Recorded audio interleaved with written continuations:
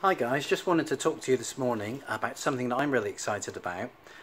In our packing we use, unfortunately, a lot of these plastic bubbles. They're inflated by a machine. They're part recycled plastic, but as we all know, they are plastic and unfortunately finding themselves into areas of the ocean and landfill that we don't want. And we've been on a mission for sustainability for the last couple of years. We've aimed to be plastic free by the end of 2019, and so every little bit we're chipping away at.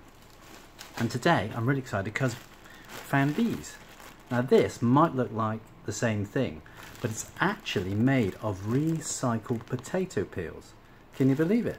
This is actually not plastic at all. This is a completely compostable film that you can put in your home compost heap, your food recycling, your garden waste bin, and within about 3 weeks it will go to essentially to starch, to potato peelings.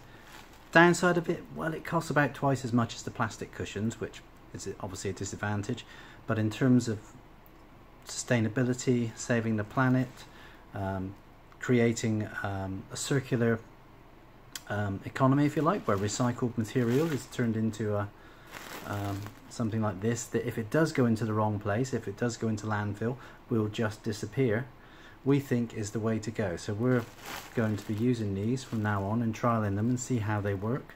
They seem to work okay in our machine, and our aim is to make all of our packaging plastic free and completely biodegradable, compostable, recyclable. Just thought I'd like to tell you about that.